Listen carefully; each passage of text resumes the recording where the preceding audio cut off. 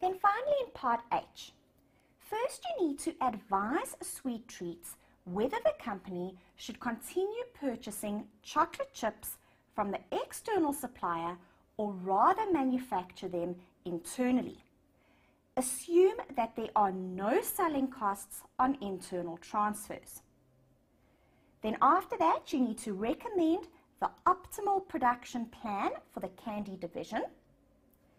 Then next, you need to discuss and calculate the external purchase price of chocolate chips at which your advice in part H1 will change. And lastly, discuss 3 non-financial factors that Sweet Treats should consider before deciding whether or not to manufacture the chocolate chips internally.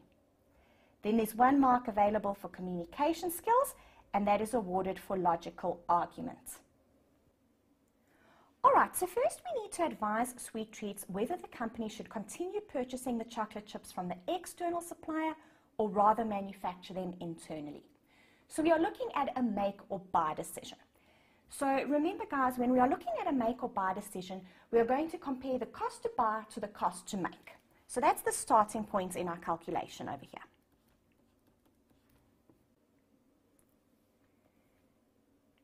Alright, so if we go back to the information provided in the scenario, we know that chocolate chips are currently purchased from an external supplier, and we know that the standard price is 200 Rand per kilogram. However, we were also told that due to inflationary pressures, the cost of chocolate chips increased at a rate higher than management predicted when the standards were set. So during the year, they actually ended up paying 202 Rand per kilogram for the chocolate chips. Now remember guys, when you're making a decision, we're making a decision about the future, not the past. In the past, they have been purchasing the chocolate chips from the external supplier. We are now trying to decide for the future what is better for Sweet Treats. Should they rather make these chocolate chips internally or should they buy them from the external supplier? So obviously when you are performing this calculation, you should use the most up-to-date information in the calculation because you are making a decision about the future. So the cost to buy the chocolate chips from the external supplier is 202 Rand per kilogram.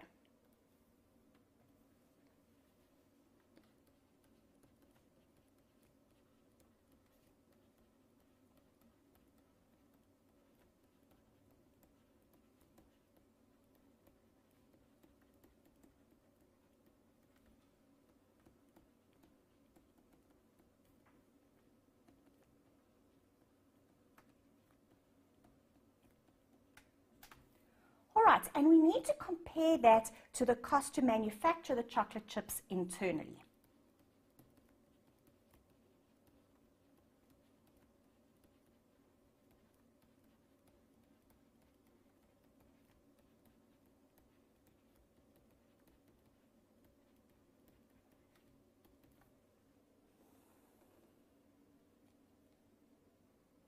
And we need these calculations to be comparable. So when we are calculating the cost to manufacture the chocolate chips internally, we should also be looking at the cost per kilogram.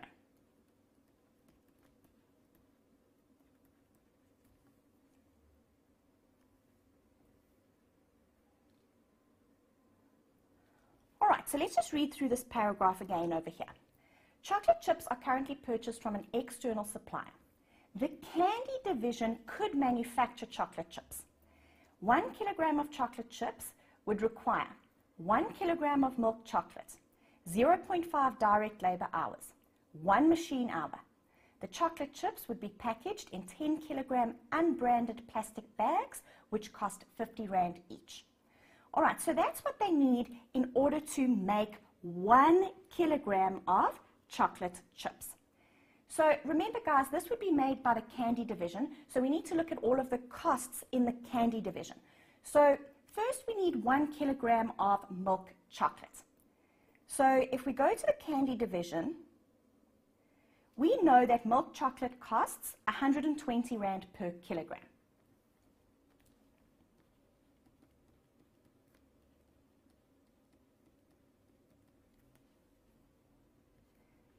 So it's 120 Rand per kilogram, and in order to make 1 kilogram of chocolate chips, they need 1 kilogram of milk chocolate. So that gives us a cost there of 120 Rand.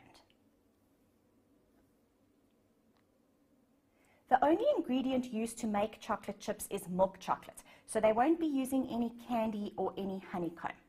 Then for packaging, we were given specific information relating to the packaging of chocolate chips. The chocolate chips would be packaged in 10 kilogram unbranded plastic bags, which cost 50 Rand each.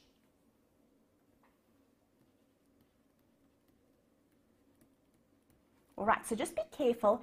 That is the cost for 10 kilograms. So we just need to divide that by 10 kilograms so that we get the cost per kilogram. So for 1 kilogram of chocolate chips, we have a packaging cost of 5 Rand.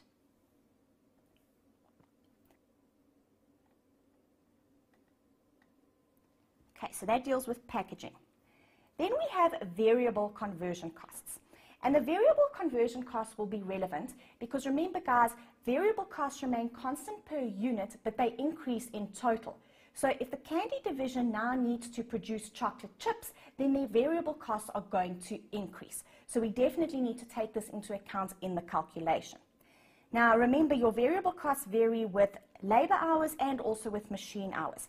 So the portion that varies with direct labor hours is 50 Rand per hour, and the portion that varies with machine hours is 5 Rand per machine hour. And we were also specifically told that in order to make 1 kilogram of chocolate chips, it will require 0.5 direct labor hours and 1 machine hour.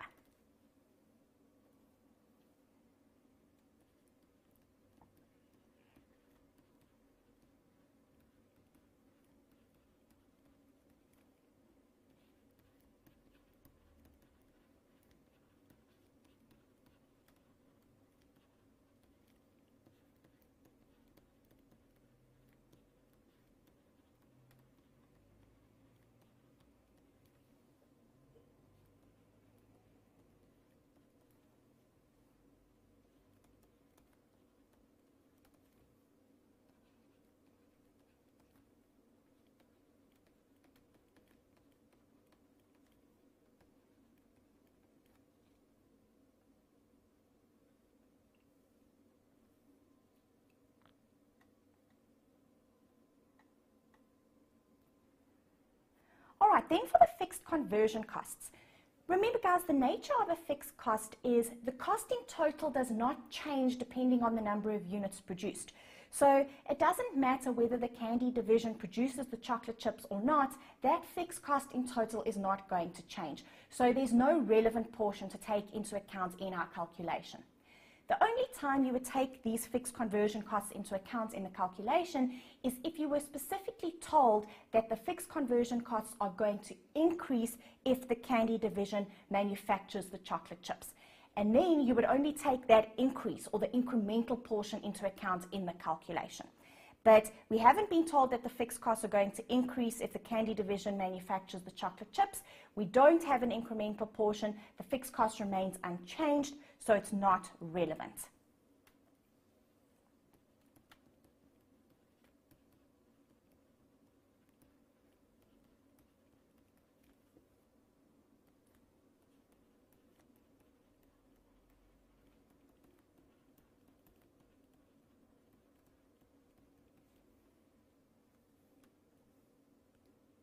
So that deals with all of the product costs.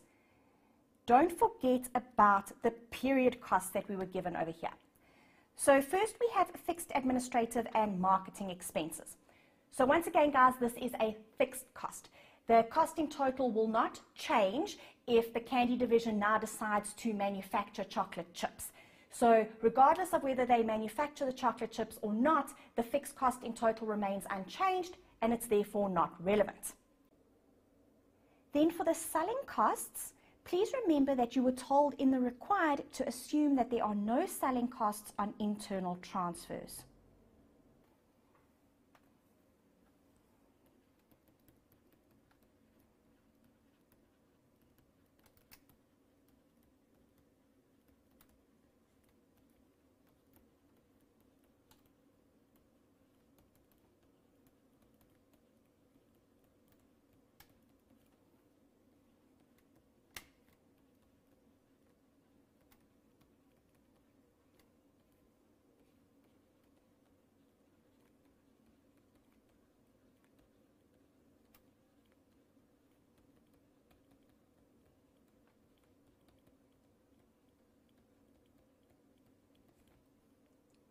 All right, so we have now considered all costs, and we can calculate a total over here.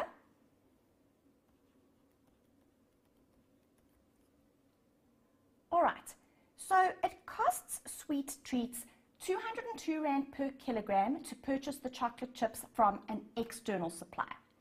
If the chocolate chips are manufactured internally, it will cost Sweet Treats 155 Rand per kilogram. So we can see it's cheaper for them to manufacture the chocolate chips internally because they'll have a saving.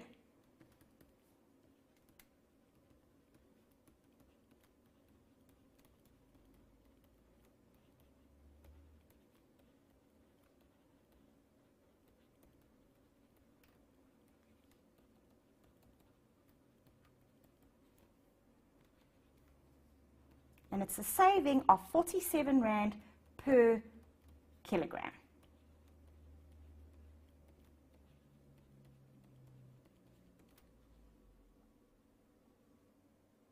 So we can see it is definitely cheaper for Sweet Treats to rather manufacture the chocolate chips internally instead of purchasing them from the external supplier. However, your calculation does not stop here. If you go back to the information provided in the scenario, I told you that the availability of milk chocolate is limited to 400,000 kilograms per annum. So we said when we read through the information provided in the scenario that this is a potential scarce resource. There is a risk that the candy division will not have enough milk chocolate available to produce everything that they would like to produce. So at this point in our calculation, we can't just conclude that the chocolate chips should be manufactured internally because the candy division might not have enough milk chocolate available to manufacture those chocolate chips internally.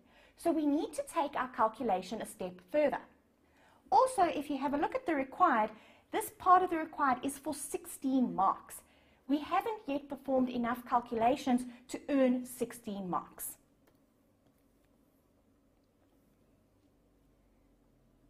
So what do we need to do next?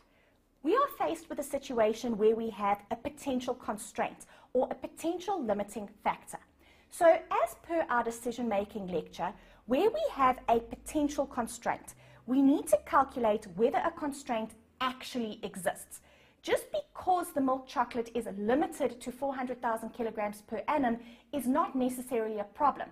It's only a problem if 400,000 kilograms is not enough for the candy division to produce everything that they would like to produce.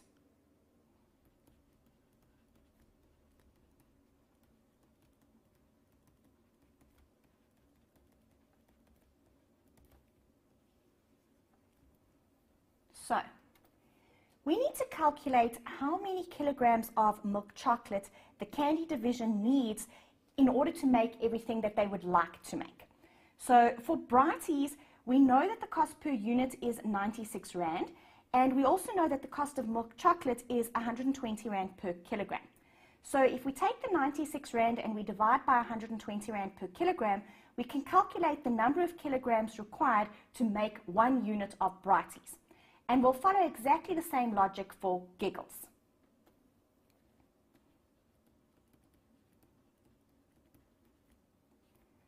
Okay, so for Brighties, the unit cost is 96 Rand, and the cost of milk chocolate per kilogram is 120 Rand.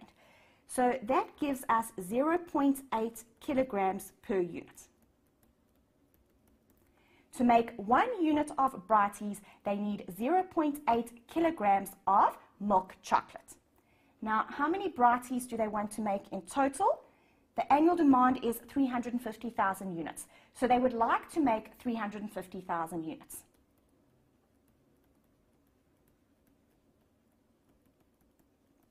So that means they need 280,000 kilograms of milk chocolate. For Giggles, the cost per unit is 84 Rand. The cost of milk chocolate per kilogram is 120 Rand. So that gives us 0.7 kilograms per unit. So to make 1 unit of Giggles, they need 0.7 kilograms of milk chocolate. They would like to make 280,000 units of Giggles, because that's what they can sell.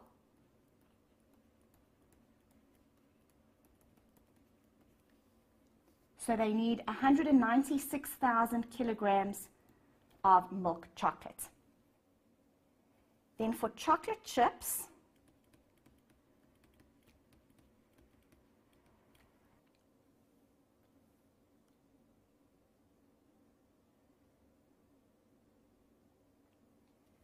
we know that the biscuit division budgeted to produce 200,000 units.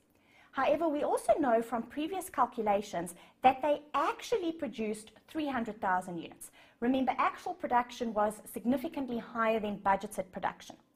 But remember, the reason for that was because of the CEO of Sweet Treats appearing on a popular reality TV cooking show, and that resulted in favorable publicity, causing a significant increase in sales volumes, and that's why actual production volumes were significantly higher than budgeted.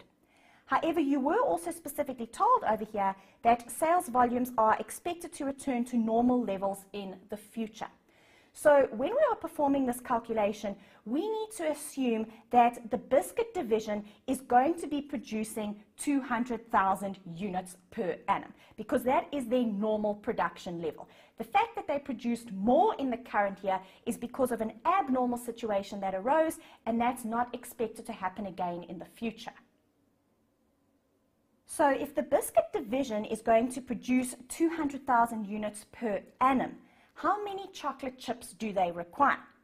We know, based on the standard information provided, in order to produce 1 unit, remember guys, 1 unit is 2 kilograms, and in order to produce 1 unit, they need to input 1 kilogram of chocolate chips into the production process. So if they want to produce 200,000 units, they are going to have to input 200,000 kilograms of chocolate chips into the production process.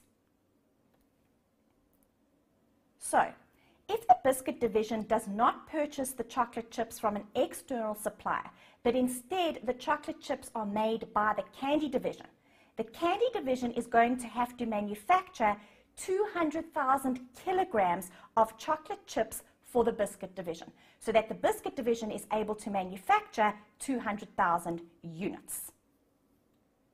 We also know that 1 kilogram of chocolate chips requires 1 kilogram of milk chocolate. So if the candy division needs to manufacture 200,000 kilograms of chocolate chips, they are going to need 200,000 kilograms of milk chocolate. All right, so if the biscuit division wants to manufacture 200,000 units,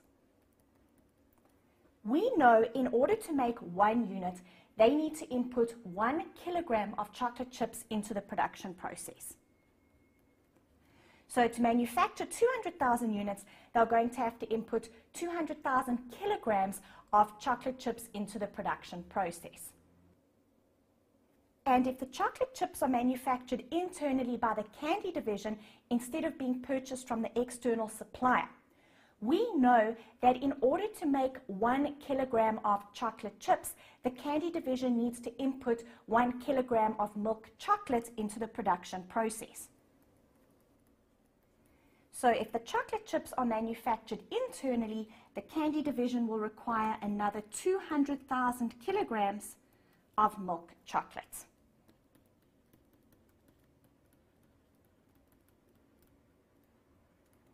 All right, so we can then calculate how much milk chocolate they require in total. And we can compare that to the milk chocolate that's available.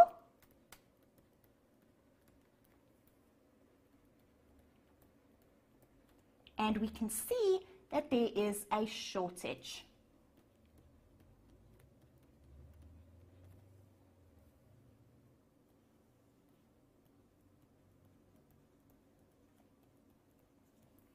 So milk chocolate is a limiting factor, or it is a constraint. There is not enough milk chocolate available for the candy division to manufacture everything that they would like to manufacture.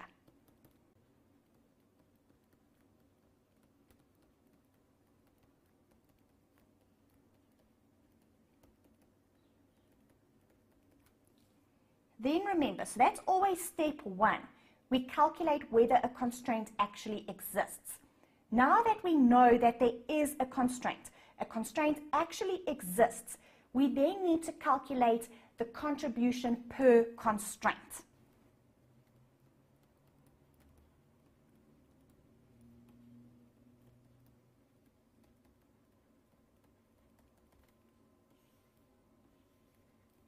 Okay, so because milk chocolate is the scarce resource, we are going to have to calculate the contribution per kilogram of milk chocolate.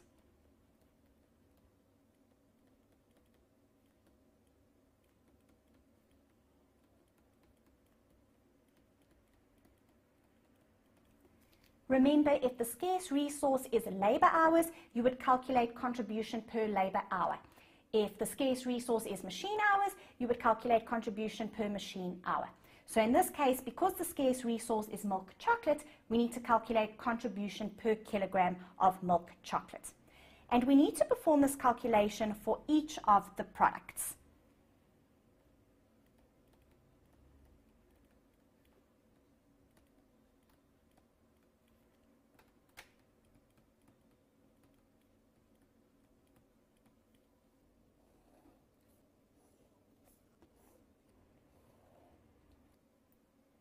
So this is a simple enough calculation. We start with contribution per unit.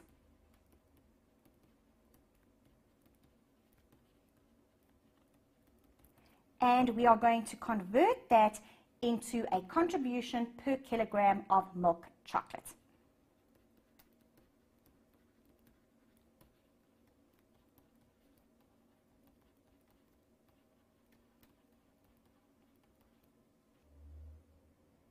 Now for Brighties and Giggles, you don't need to perform this calculation again because we already performed this calculation in part F of the required. If we go back to part F, we calculated the contribution per unit for Brighties to be 65 Rand 50 and for Giggles to be 82 Rand 20. So you can just bring that forward to your calculation over here.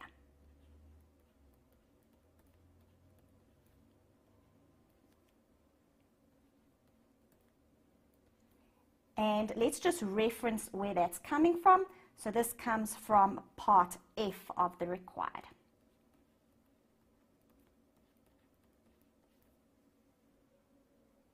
Then for chocolate chips, we can't calculate contribution for chocolate chips. Remember, how do we calculate contribution? It's sales minus variable costs. We don't have a selling price because Sweet Treats does not sell chocolate chips. Chocolate chips are used in the production of chocolate chip cookies which are sold. However, chocolate chips are not sold by Sweet Treats. So we don't have a selling price for chocolate chips and we can't calculate contribution for chocolate chips. However, we do know that if chocolate chips are manufactured internally instead of being purchased from the external supplier, the company will save 47 Rand per kilogram. So instead of using contribution in the calculation, we are going to use the saving in our calculation. So for now, I just want you to include this in the calculation. Once we've completed all of the calculations, I'll go through the logic. However, please just be careful. This saving of 47 Rand per kilogram is not the saving per kilogram of milk chocolate. This is the saving per kilogram of chocolate chips.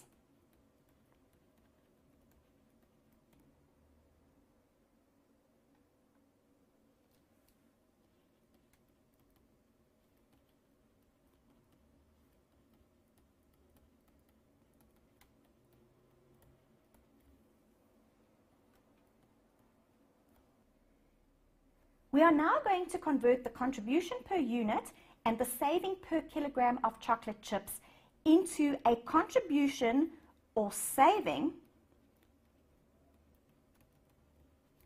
per kilogram of milk chocolate. And we perform this calculation by dividing by the milk chocolate required per unit or per kilogram.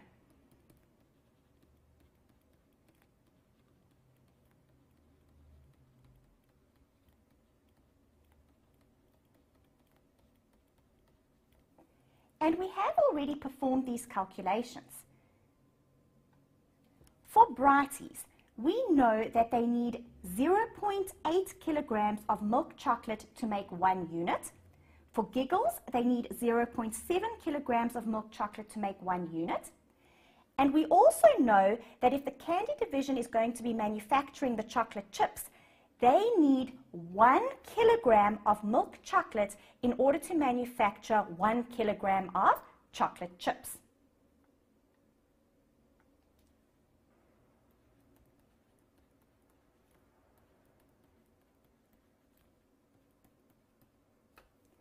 All right, so for each of the products, just take the contribution and divide by the milk chocolate that is required for each unit or per kilogram if we are looking at the chocolate chips.